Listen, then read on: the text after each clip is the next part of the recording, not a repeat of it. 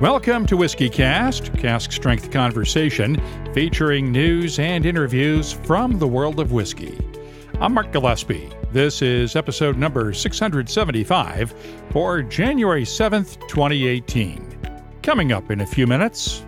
Bedford County wants the story of Nearest Green there, the way that they have opened their doors, their hearts, and I get messages every day from people I've never met in that area saying, thank you for bringing this story here. Thank you for bringing this distillery here. Back in November, Fawn Weaver told us about her work researching and sharing the story of Nathan Nearest Green, the former slave who not only taught Jack Daniel how to distill whiskey, but became the first head distiller when Jack Daniel opened his own distillery after the end of the Civil War. At the time, Fawn only hinted at plans to open her own distillery in Tennessee to make the Uncle Nearest 1856 Tennessee whiskey, which is part of her mission to share the Nearest Green story. Those plans are in place now, and we'll catch up with Fawn Weaver to get the details on this week's WhiskyCast in depth. I'll also have the calendar of events, this week's Your Voice, and the What I'm Tasting This Week department, all coming up on the first WhiskyCast of 2018. WhiskyCast, brought to you by Redbreast, the definitive single pot still Irish whiskey. Those in the know Redbreast.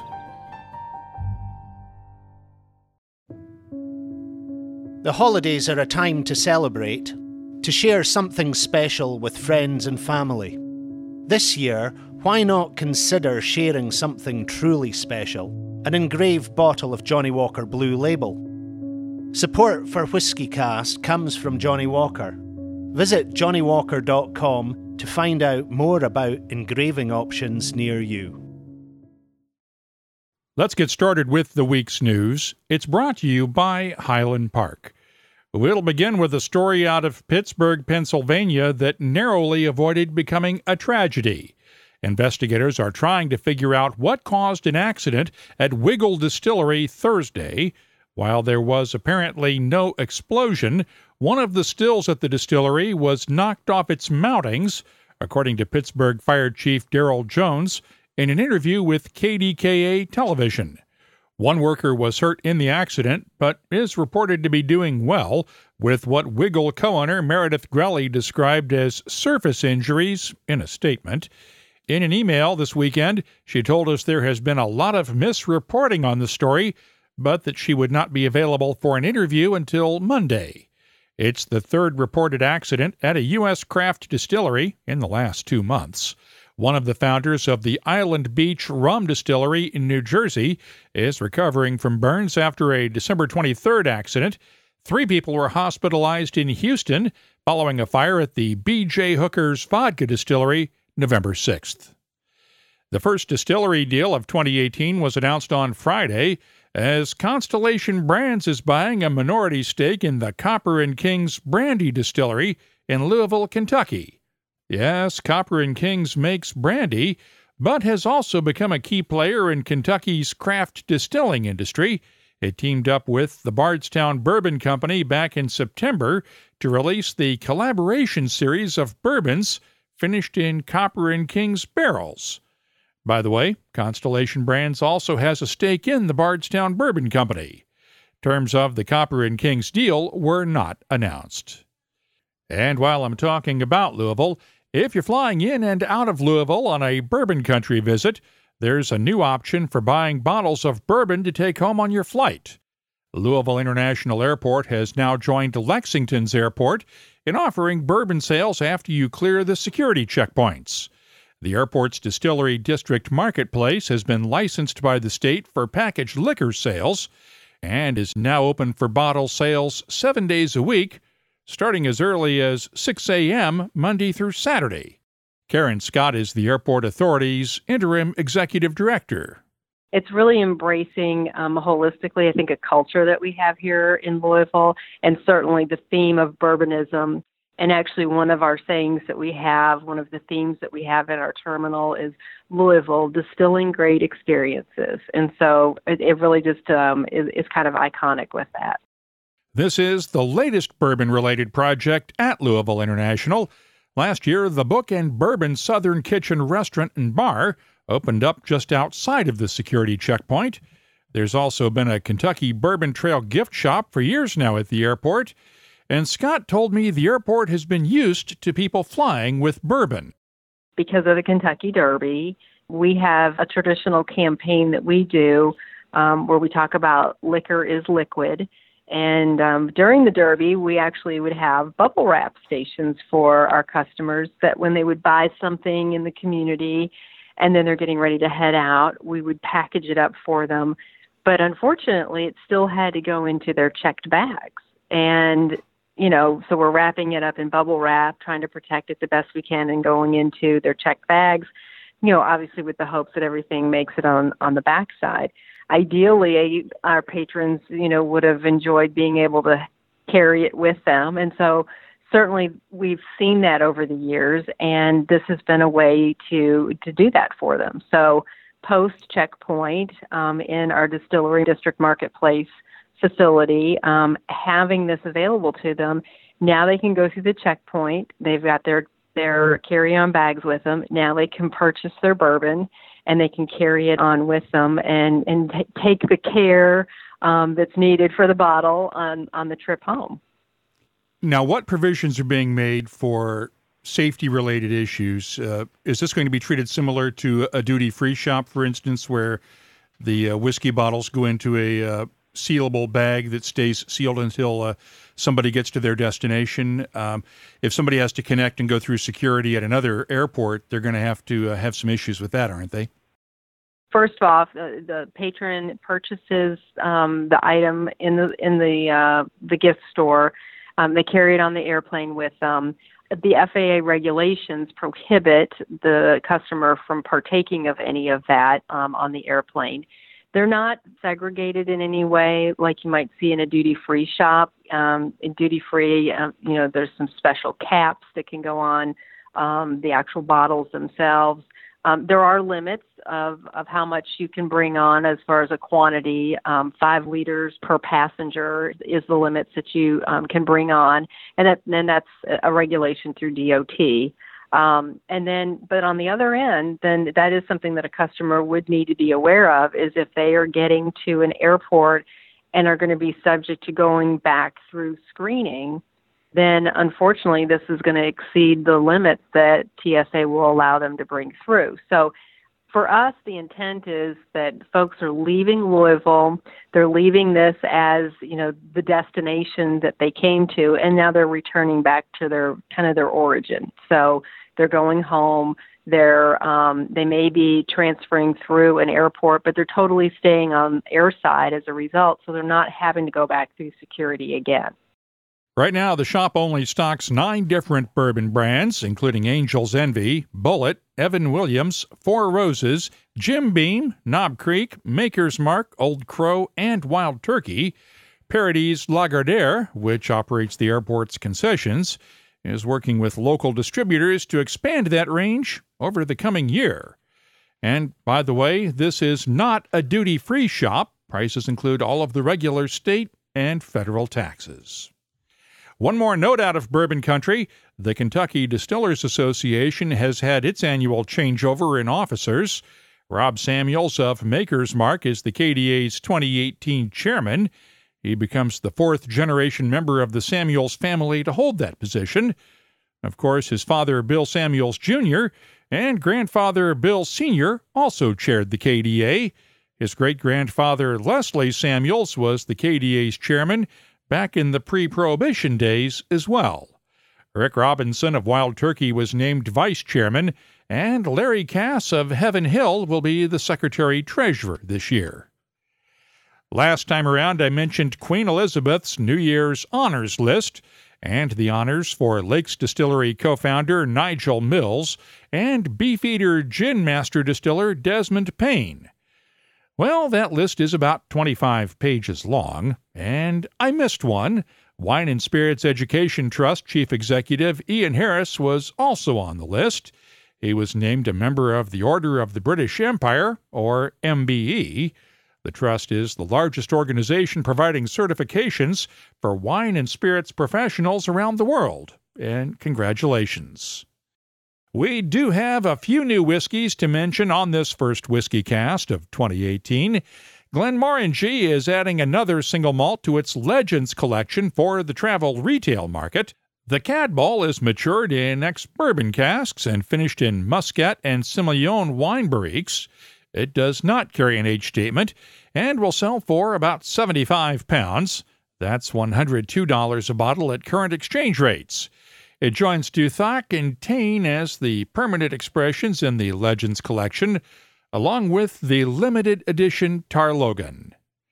Douglas Lang & Company is 1 for 1 so far with weekly new product announcements in 2018.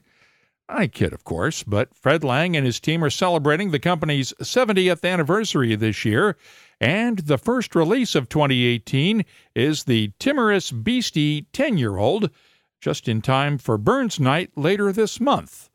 Of course, the poet Robert Burns referred to the Timorous Beastie in his poem To a Mouse.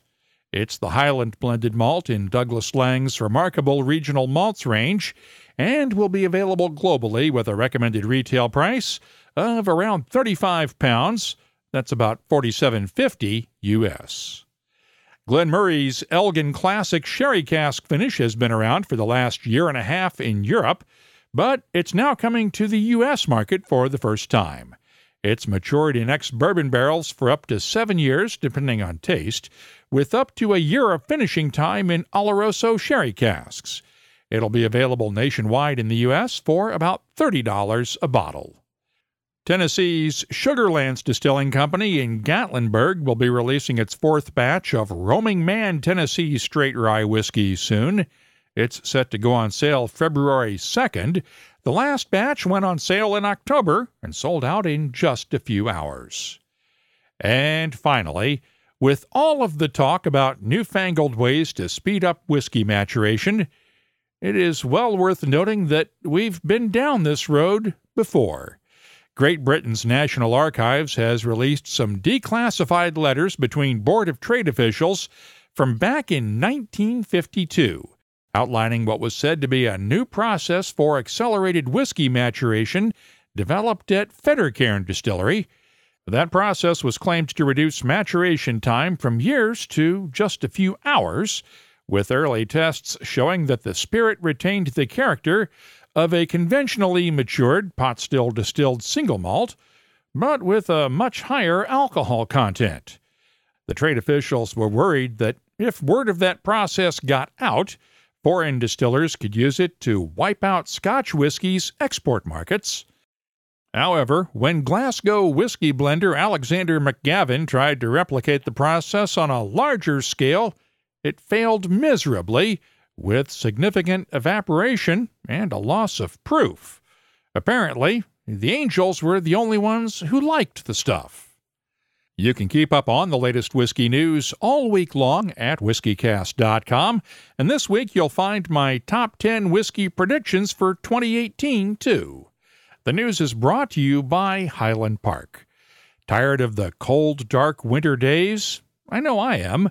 Warm up with a dram of Highland Park's latest release, The Dark. It's a 17-year-old single malt matured in first-fill European oak sherry casks, and it celebrates the winter and the contrasting seasons on Orkney. Of course, you can look for The Light later this year as the seasons change, too. Until then, you'll find The Dark at a whiskey shop near you, and you can get the details at highlandparkwhiskey.com. You don't need a special occasion to open a bottle of Johnnie Walker Blue Label. But when you have a special occasion, why not celebrate with a specially engraved bottle of Johnnie Walker Blue Label? Here's how one whiskey lover celebrated his team's recent success. He arranged to have 108 specially engraved bottles of Johnnie Walker Blue Label made for his co-workers. You might say he hit a home run. Just like a perfectly executed double play, Johnnie Walker Blue Label is smooth and well-rounded, and unlike a trophy, never needs polishing. Support for WhiskyCast comes from Johnny Walker. Visit johnnywalker.com to find out more about engraving options near you. Johnny Walker Blue Label Blended Scotch Whiskey, 40% alcohol by volume. Imported by Diageo North America, Norwalk, Connecticut. Please drink responsibly. It's almost time for my annual trip to British Columbia for the Victoria Whiskey Festival. Don't forget to join us 2 weeks from now for special coverage from Victoria on WhiskyCast. Let's open up the inbox now for this week's Your Voice, brought to you by Lot 40. I mentioned my top 10 whiskey predictions for 2018 a couple of minutes ago. You can read the entire list at whiskycast.com, but I thought I'd share some of the responses to it so far. One of my predictions, and I know this is a real stretch, is that whiskey prices are going to continue to rise in 2018. I know, no kidding. But longtime listener Jeffrey Steuben posted this on our Facebook page. Good predictions. My biggest concern has been price. It turns off some that were Scotch drinkers to find a cheaper dram. Yes, the search to find something new is going to shift palates, but my biggest concern is how hard it will be to attract new drinkers. I was able to try many different whiskeys and finding some that I prefer, but now the entry-level drinker may not even try any, since they would be out of the price range they could afford. Thanks, Jeffrey. That's one of the things that worries me, too. I also predicted that we might see some whiskey makers that released no age statement whiskeys in the last few years to replace some of their flagship age statement versions start to reverse that trend. David Stirk of the Creative Whiskey Company in Scotland had this response, and I'm quoting now, "I see Scotch sales falling in the U.S. I don't see any Scottish micro-distillery partnerships or conglomerations, as per your point number 10. I believe prices of younger Scotch single malts will fall and more younger 8 to 12-year-old age statements will be released. There will also be several new independent bottlers both in the U.S. and of Scotch and U.S. distillate and outside the U.S. I also don't see any slowdown in the creation of new distilleries in Scotland. All in my opinion." Thanks, David. And former White & Mackay PR man Rob Bruce challenged my take on age statements with this comment. "I think the industry realized what a huge rod it had made for its own back with the long and constant campaign to associate age with quality. Consumers now realize it was and is a red herring, and it would be very silly for whiskey firms to reinforce that myth again." Jamie Milne, previously of The Whiskey Shop and William Grant & Sons, chimed in with this comment. "The messaging around age statements was surely a result of the glut of aged whiskey that the industry was sitting on in the late 90s, following the overproduction of the 80s. We're now in the opposite situation with many brands struggling to meet demand and producing an increasing number of story-led expressions with no age statement in an effort to meet demand in the short term, while they grow production capacity to enable higher volumes of age statement expressions in the medium term." Thanks, Jamie, and I appreciate all of the comments so far. Please keep them coming. Each year, I ask you to share your last dram of the old year and your first dram of the new year with us on social media. This year, the hashtags were 2017 Last Dram and 2018 First Dram. We had a lot of great responses. Mike York of Seattle's last dram of 2017 was a Kilhoman 100% Isla single malt, and his first dram of 2018, Lafroig 18, quite appropriate. Christopher Winters of Zionsville, Indiana, went along with that theme. He ended 2017 with a 17-year-old Balvenie Sherry Oak and started 2018 with a Glenmorangie 18-year-old. Angie Ball in Scotland picked Glenmurray's 1994 Sherry Cask as her final 2017 whiskey, and a Scotch Malt Whiskey Society Bowmore bottling as her first of 2018. Whiskey Canuck, and of course Montreal, had a Glenfarclas 1985 Family Cask to wind up 2017, and a 3 ships 15-year-old Pinotage finish from South Africa for the first dram of 2018. For the record, my final dram of 2017 was the Bruichladdich 1992 single cask from Specialty Drinks that I mentioned on last week's show. And my first dram of 2018 was the Elijah Craig barrel-proof bourbon, batch number C917. And you can find my tasting notes for both of them right now at WhiskyCast.com. If you have a question, a suggestion, or anything else you'd like to share with whiskey lovers around the world, you can always post it on the Your Voice page at WhiskyCast.com. If you'd like to hear your comment on the show, just record a voice memo on your smartphone and email it to us. The address is comments@WhiskyCast.com. And, of course, you'll find us on Facebook, Twitter, Instagram, and Tumblr at WhiskyCast too. This week's Your Voice is brought to you by Lot 40, Canada's award-winning 100% pot still rye whiskey. Lot 40, unapologetically Canadian. Please drink responsibly. Time now for the WhiskyCast calendar of events. There's a free Aberlour tasting this Wednesday night, January 10th at Norman's Kill in Brooklyn, New York. The Harrow Whiskey Festival is on the 12th and 13th in London. Westland Distillery in Seattle is hosting a yoga class and whiskey tasting for those with some flexibility on Saturday, January 13th. The SoCal Whiskey Wonderland is on the 14th in Long Beach, California.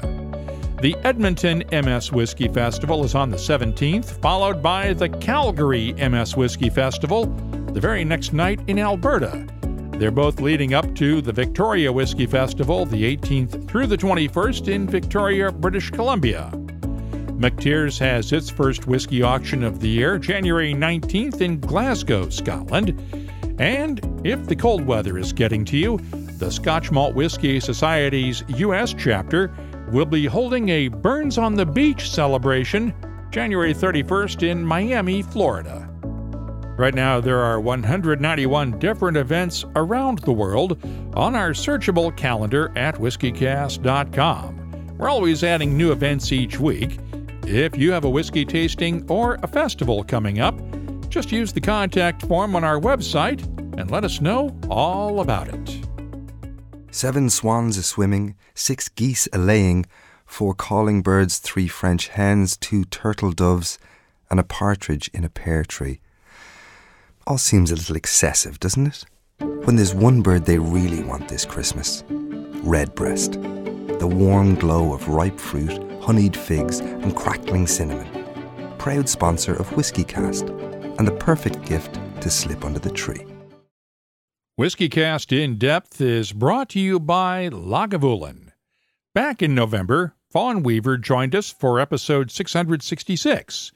She's been trying to spread the story of Nathan Nearest Green, the former slave who taught Jack Daniel how to distill whiskey as a young man in Tennessee. And when Green became a free man following the end of the Civil War, Jack Daniel hired him to be the head distiller at his new distillery. Ever since then, at least one of Mr. Green's descendants has always been working at Jack Daniel's.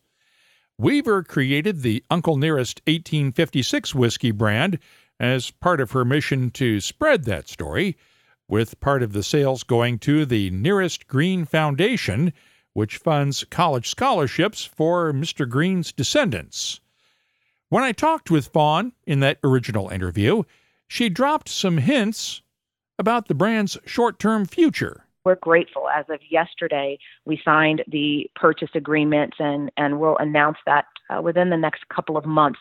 The location, where it is right now, we're going through the process. We have contractors out and just kind of outfitting it for what we need and the production that we expect, but also so that there can be a great experience, because we're talking about the first African-American master distiller to be acknowledged. And so we want for people to be able to come in and have a true distillery tourism type of experience. And so we hope to be able to provide that. Well, now we know the rest of the story. She and her team have acquired a 270-acre horse farm in Shelbyville, Tennessee, It's about 15 miles north of Lynchburg, and just before Christmas, local officials approved the rezoning of that site to become the home of the Nearest Green Distillery. I caught up with Fawn Weaver this week to get an update on the story. Tell me about the plans now that you've got them firmed up. Where's the distillery going to be, and what's the timeline? Absolutely. You may or may not be familiar with the Sand Creek Farms. So for Tennessee, we're really known truly for three things. It's whiskey, great country music, and walking horses. And so I would pass by this walking horse farm, this beautiful 270-acre walking horse farm that you have to pass by in order to get to Lynchburg. And I would pass it every day coming in and out of Nashville, going up to meetings. And I just kept looking at that going, that is the place. If they ever put that on the market, that is the place. And the day they put it on the market, I think we made the phone call. And we weren't sure whether or not we were going to be able to do it. It obviously wasn't zoned as a distillery. And as you see with some of the challenges Sazerac's having, just trying to put a distillery right up the road from where we'll be, we just did not want to close on a property without knowing the outcome. And so we did our best to keep it under wraps for the last month and a half that we've been going through all the commission meetings and all the rest of that great stuff. And I have to tell you that Bedford County wants the story of Nearest Green there, the way that they have opened their doors, their hearts. And I get messages every day from people I've never met in that area saying, thank you for bringing this story here. Thank you for bringing this distillery here. So we went through 4 commission meetings, believe it or not, 0 opposition from the public and unanimous from every single council. Well, you talk about Bedford County, but this actually was part of the old original Lincoln County, right? It was not. So we purchased a property in Bedford County, and it is in the heart of Shelbyville. So there is a part of Bedford County that was Lincoln County. We are right on the outside of that. Okay. I just want to make sure I got that right. So you've got people that want you there. When do you start actually building it? Now. So we had already brought in Lee Adcock Construction with the hopes that it would get approved. And so we knew if it didn't get approved, we were going to lose some money on it. But with the hope that it got approved, we had them already begin building it out. And a part of that is that we want to be able to control our quality. There are certain aspects of our business, even though we are sourcing from a couple of different distilleries, we still want to be able to do that final process in-house. We want to be able to bottle in-house. Our bottling company has now told us on 2 occasions, at your current pace, you are going to outgrow us very quickly, so have a plan B in place. So the first time they told us that, I looked at the plan B being another bottling house. The second time he told us that, I realized we better get our own. And so the first building that will be built is the bottling house and the first rick house, because of all of the barrels that we have sourced and that we bring together for the Uncle Nearest product. We want to make sure that we continue to age them in-house and that we're able to bottle in-house and have that final package going out there. And the distillery comes later, right?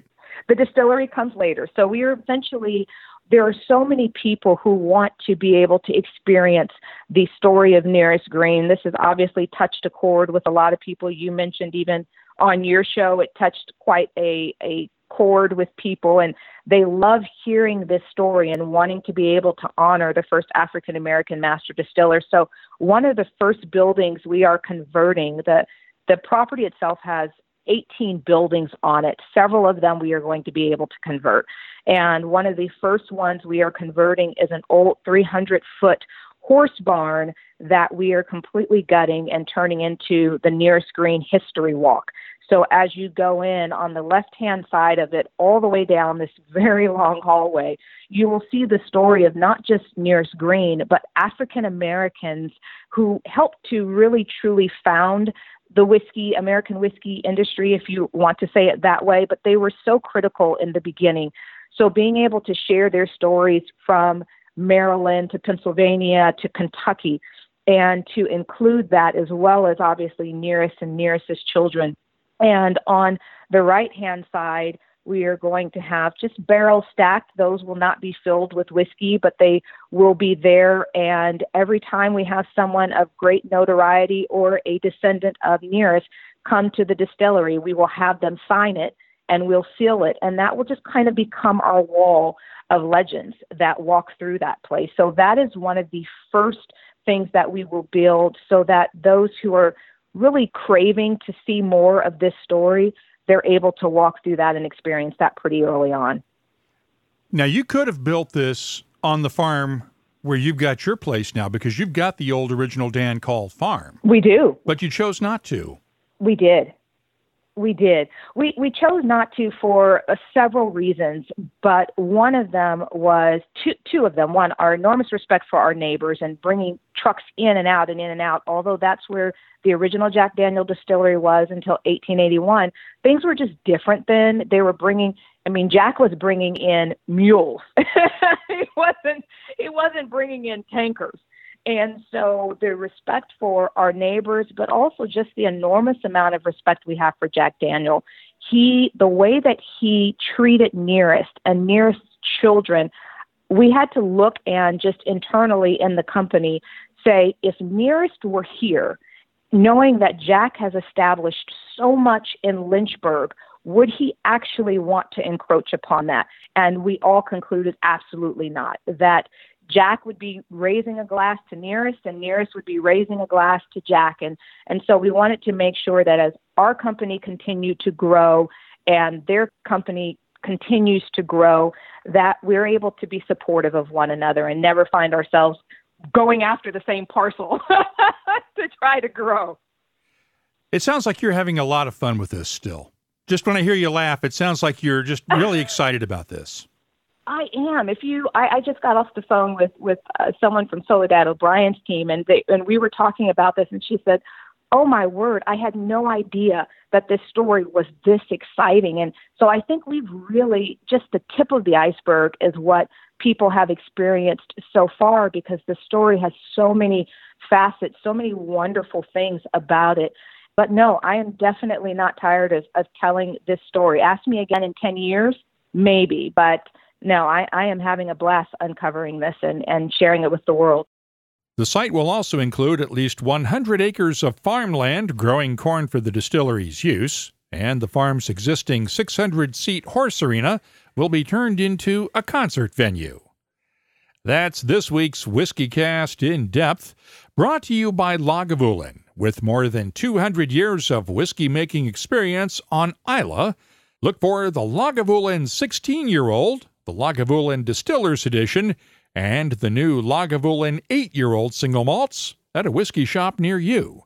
And find out more at malts.com. The What I'm Tasting This Week department is brought to you by Heaven Hill Distillery.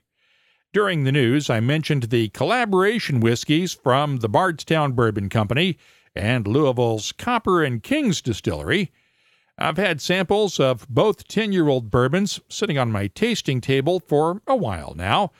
And the story this week of Constellation Brands taking a minority stake in Copper and Kings reminded me to open those samples up. Let's start with the collaboration brandy finish.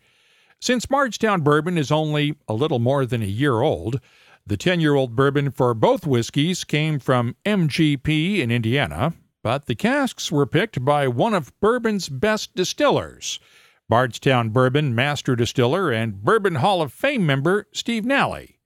This one was finished in casks used for Copper and Kings brandy and kept in the Copper and Kings warehouse for 18 months. It's bottled at 56.5% ABV. The nose has notes of red grapes, charred oak, brown sugar, pipe tobacco, and caramel. The taste is tart, fruity, and peppery with cinnamon and clove spices, plums, blackberries, red grapes, brown sugar, and a nice oakiness. The finish is subtle and dry. I'm scoring the collaboration brandy finish an 89. The second collaboration took that same bourbon and finished it for 18 months in Copper & King's Muscat Mistel barrels. The Mistel is unfermented grape juice that was fortified with unaged brandy straight off the still, then left to age in a barrel for 18 months. The result is one of the most unique whiskeys I've ever tasted, and let me tell you right now, this one will not be to everyone's taste, especially you bourbon traditionalists. The nose is mellow with hints of butterscotch, green grapes, subtle spices, vanilla, and just a hint of linseed oil. The taste is very complex and unusual. It's peppery with a white wine-like tartness and touches of linseed oil, cardamom, anise, and baking chocolate, and the finish is long with touches of dark chocolate, linseed oil, butterscotch, and just a hint of bitter lemon. Once again, this bourbon is not going to be for everyone, but if you try it and you like it, you're really, really going to like it. I'm scoring the collaboration 10-year-old bourbon Muscat Mistel finish a 91. I'll have more tasting notes in just a minute, but first, this week's tasting notes are brought to you by Heaven Hill Distillery, makers of Whiskey Advocate's 2017 Whiskey of the Year, Elijah Craig Barrel Proof. The 12-year-old barrel proof bourbon was pitted blind against competition from around the globe and was consistently ranked number 1 by the magazine's testers. Meet the whole Elijah Craig family at heavenhilldistillery.com. Think wisely, drink wisely. Let's move on now to the Singleton of Dufton Tailfire Edition. This one is a Speyside single malt from Diageo's Singleton range, and it's bottled at 40% ABV. The nose has soft spices, dried fruits, butterscotch, caramel candy, and a soft oakiness. The taste starts off light and clean, with a good balance of spices and dried fruits that develops slowly. Give this one some time before you swallow it. The finish is smooth and lingering with a nice balance, and I'm scoring the Singleton of Dufton Tailfire an 89. And finally, distillery bottlings from Ben Nevis don't come along very often. As a matter of fact, the 15-year-old sherry cask is only the second Ben Nevis distillery bottling that I've done tasting notes on. This 2014 bottling was done at cask strength, 58% ABV, and the nose has notes of plums, raisins, berry cobbler, red grapes, and just a hint of fig cookies. The taste is thick and fruity with berry cobbler, a touch of cinnamon, plums, raisins, and red grapes. The finish is long, fruity, and mouth-watering. I'm scoring the Ben Nevis 15-year-old sherry cask a 92. It's worth noting that longtime Ben Nevis distillery manager Colin Ross is celebrating his 35th anniversary at the distillery in 2018. You can listen to my 2013 interview with him in episode number 435 of WhiskyCast. You'll find it in the archives at whiskycast.com. This week's tasting notes are brought to you by Heaven Hill Distillery. I'm adding them to the searchable list of more than 2,000 whiskeys at whiskycast.com. That's also where you'll find links for WhiskyCast HD videos and our WhiskyCast Tasting Panel monthly podcast, along with the latest news, events, and a whole lot more. I hope you'll help us out this week and share WhiskyCast with your whiskey-loving friends. You can also help other people learn about the show by leaving ratings or reviews for us on iTunes, Apple Podcasts, or your favorite podcast app. Those ratings get figured into the search results that help other whiskey lovers discover the show when they're looking for new podcasts. Of course, you can also connect with us on Twitter, Facebook, Instagram, and Tumblr at WhiskyCast. My email address is comments@whiskycast.com. You don't need a special occasion to celebrate with something truly unique, but a personally engraved bottle of Johnnie Walker Blue Label can make any occasion special. Support for WhiskyCast comes from Johnnie Walker. Visit johnniewalker.com to find out more about engraving options near you. WhiskyCast, Brought to you by Redbreast, the definitive single pot still Irish whiskey. Those in the know Redbreast. WhiskyCast is a production of Cask Strength Media, copyright 2018, and comes to you each week from the charming, yet regrettably dry town of Haddonfield, New Jersey. I'm Mark Gillespie, reminding you that when you drink, please drink responsibly. Thanks for listening.